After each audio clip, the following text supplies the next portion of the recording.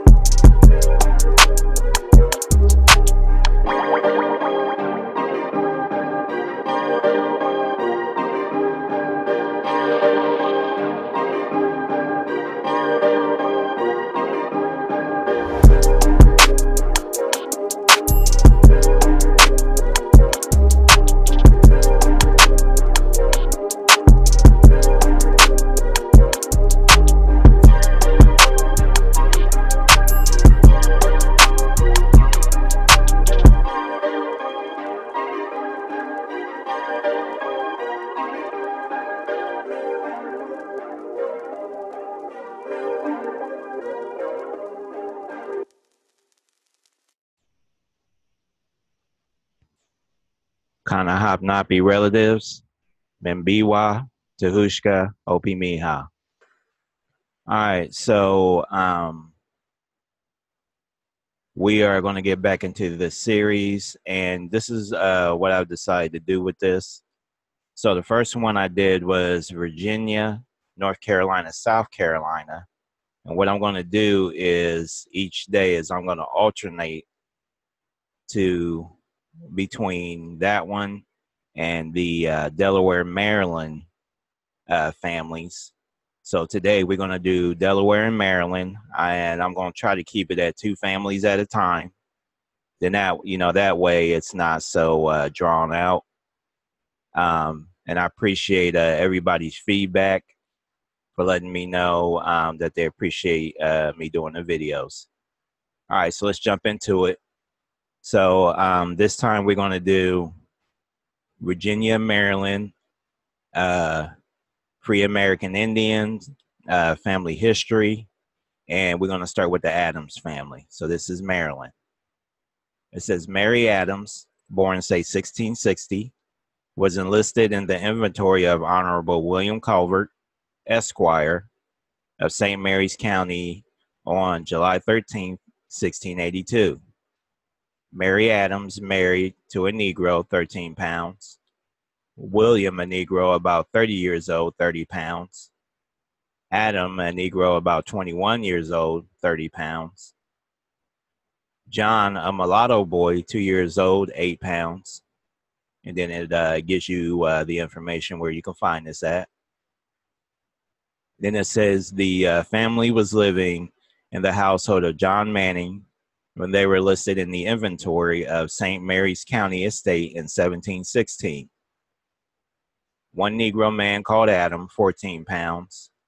One mulatto man called Tho Adams, 30 pounds. One mulatto man called John Adam, 30 pounds.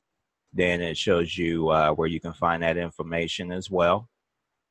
All right, let's continue.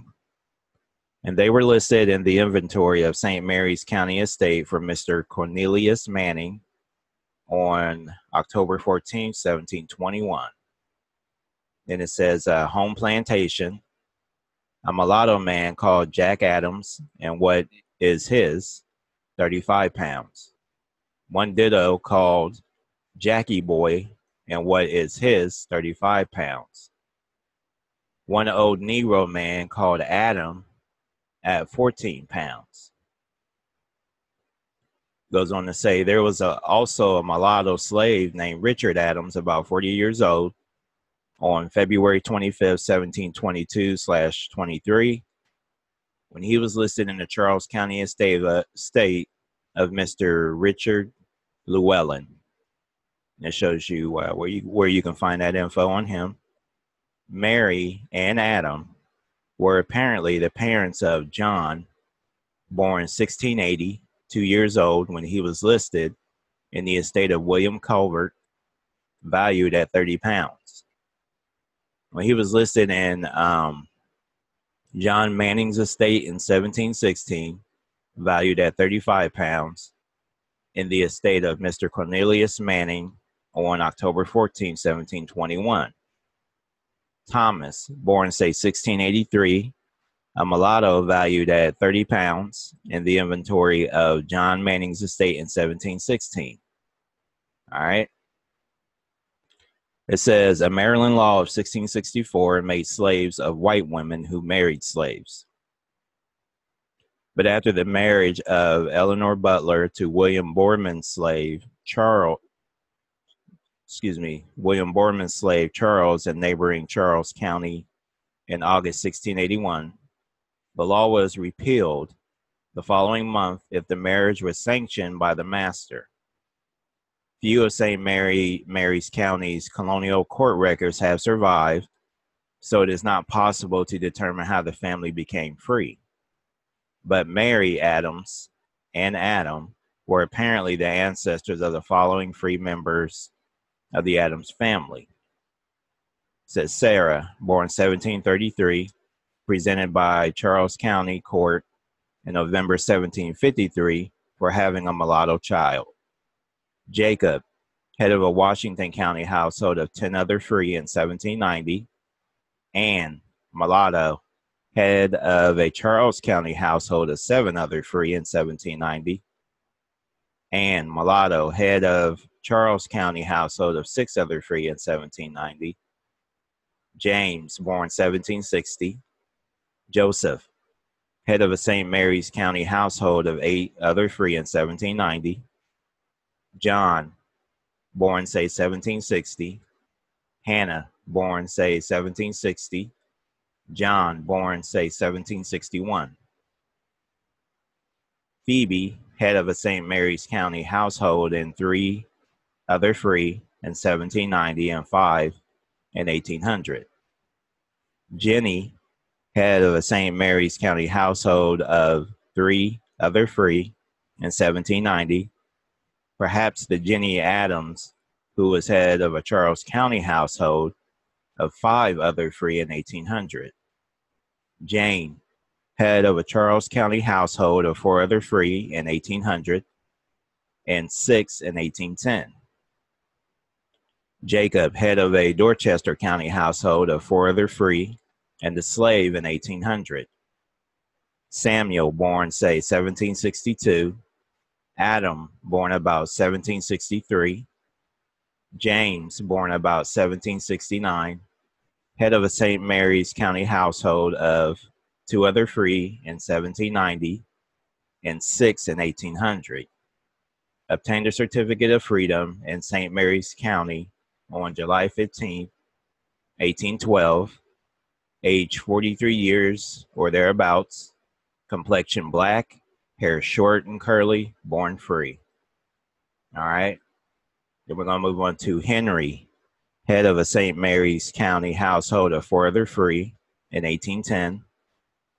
Joseph, born about 1792, obtained a certificate of freedom in St. Mary's County on June 1st, 1812, age 20 years or thereabouts, complexion black, hair short and curly, born free. William, born about 1783, obtained a certificate of freedom in St. Mary's County on June 21st, 1815, age 32 years or thereabouts, dark complexion, born free. All right. Now we are going to move on to James Adams, born, say, 1760, was head of a St. Mary's County household of 4 other free in 1790, 6 in 1800, and 3 in 1810.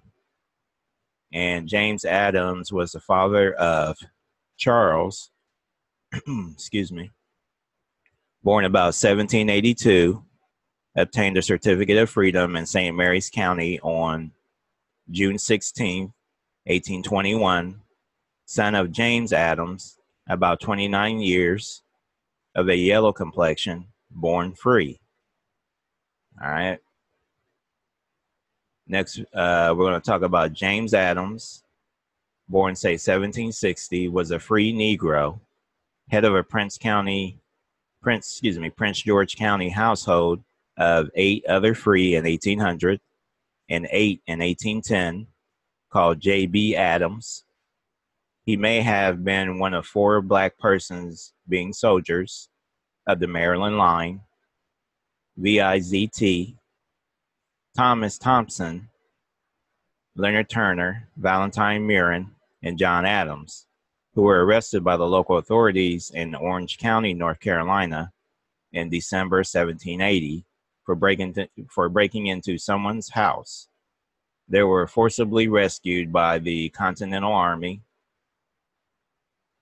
and it gives the information about the Continental Army and I guess them being arrested. John Adams was listed in the muster of Captain Henry Gaither's company in August and September 1778, the same company as Charles Proctor, Adam Adams, and John Butler of Charles County. And then it shows where you can find that information. He may have been the father of Maria B., born about 1788, married Nathan D. Hale or Hall. She obtained a certificate of freedom in Prince George's County on February 26, 1813. Maria B. Hall, formerly Maria B. Adams, is a bright mulatto woman, about 25 years old and 4 feet 10 inches tall. She was raised in the town of Piscataway in Prince George's County until she married Nathan D. Hale, her present husband. She was born free. All right. Then next we got George Clinton, born about 1796, obtained a certificate of freedom in Prince George's County on October 15th, 1827. A dark mulatto man, about 31 years old and 5 feet 9.5 inches tall, born free in Prince George's County. All right. Let's keep it moving. We're going to go on to, looks like Hannah Adams. Born, say, 1760, was head of a Baltimore City household of 3 other free in 1800. She may have been the mother of James, married Agnes Butler, both Negroes, by bands on December 21st, 1800. Then it shows where you can find that information. John Adams, born, say, 1761, was a free mulatto, head of a Charles County household of 7 other free in 1800. He was a colored man who had a daughter named Elizabeth Ann Adams by Sally Gary, a white woman. According to testimony by Thomas G. Sly for Elizabeth Ann Certificate of Freedom in Washington, D.C. on October 23, 1827, Sly also testified that Polly Carter, late Polly Adams, and Eleanor Davis, late Eleanor Adams, were born free and were his father's servants in Charles County for many years. John was the father of Elizabeth Ann, Polly Carter, Eleanor Davis. All right, let's keep it moving. And then next, it looks like we have Samuel Adams. Born, say, 1762, was head of a Talbot County household of 5 other free in 1790 and 3 other free in 1800. He may have been the father of Deborah, born about 1791, obtained a certificate of freedom in Talbot County on May 27, 1819. A dark mulatto woman, about 28 years of age, 5 feet high, born free, and raised in the county. And it shows where you can see her information. All right, we're going to move on to Adam Adams.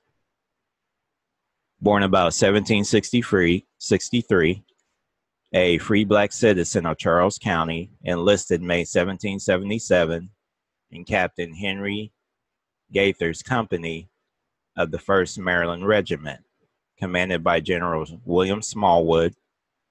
He received his discharge in November 1783. He was head of a Charles County household of 2 other free in 1790 and 2 in 1800, and 8 free colored in 1830. He made a declaration in the first Judicial District Court in Charles County on March 28, 1818, and June 5, 1820, to obtain a pension. He was living at the time with his wife, Anne, and 6 children: Pamela, Eleanor, John, Robert, Richard, and Lydia. He received a pension and 50 acres of bounty land for his service. Then it shows where you can see the information about him getting his pension and his role. It says he was the father of Pamela, Eleanor, John, Robert, Richard, Lydia. Then it says another member of the family was John, head of a Richmond County, Virginia household of 4 other free in 1810.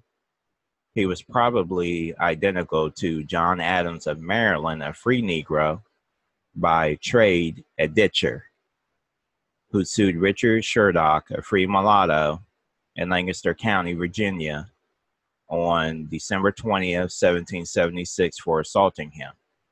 And then if you guys remember, I do believe we had the Adams line that we read in the Virginia, North Carolina, South Carolina, and I think the same story came up. All right, so again, this is Maryland. This is the Adams family, and it looks like most of them were in the St. Mary's County area in the 1700s. So if any of those names come up in your genealogy, definitely take a look at this and see if it, helps you trace back and get a good start. All right, so the last family that we're going to do on here, as I said, I'm going to do 2 at a time, is going to be the Aldrich family. Jane Eldridge, born, say, 1733, a white woman, was called Jane Eldrick, and was a servant of Thomas Marsh of Christ Church Parish in November 1749.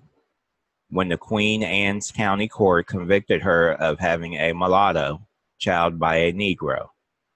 The court sold her son Nicholas to Eleanor Murphy until the age of 31 and called her Jane Eldridge when it sold her to Captain Thomas Marsh on March 26, 1754. Then it says she may have been the ancestor of Thomas Aldridge, head of a Talbot County household of 3 other free in 1790 and 5 other free and a slave in 1800. Probably identical to Thomas Aldrich, a free mulatto, head of a Bay Hundred Talbot County household of 1 male over 50, 2 males 16 to 50, 3 under 16, and 1 female under 16 in 1776. Then it says Freitas Aldrich sued in Queen Anne's County Court for assault by James Roberts in March 1770. Says he was head of an Elk Neck, Cecil County household of 1 other free in 1790. John Aldridge, head of a Talbot County household of 5 other free in 1790 and 8 in Dorchester County in 1800. All right, so that is the Aldridge family, Maryland, and it looks like the county they were in was Queen Anne's County. So if that surname comes up, or that is your surname, and your people are from Maryland, this is a good place to check it out. So next time we do this, we will be on the Allen family. But again, like I said, I'm going to alternate between this and the other one. So we will be back into the Virginia, North Carolina, South Carolina family history. And again, this is Opie Miha. As always, I appreciate everyone taking time out to watch the videos. And again, I hope this helps in your genealogy searches. And I love you all. Appreciate everything. And like always, I will see you next time. Later.